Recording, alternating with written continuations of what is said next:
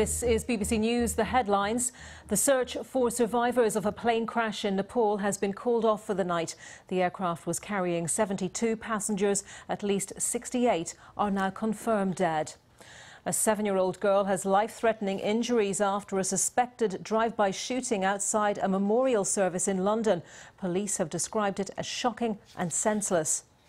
At least 22 people have been killed and 72 injured during a missile strike on an apartment building in the eastern Ukrainian city of Dnipro.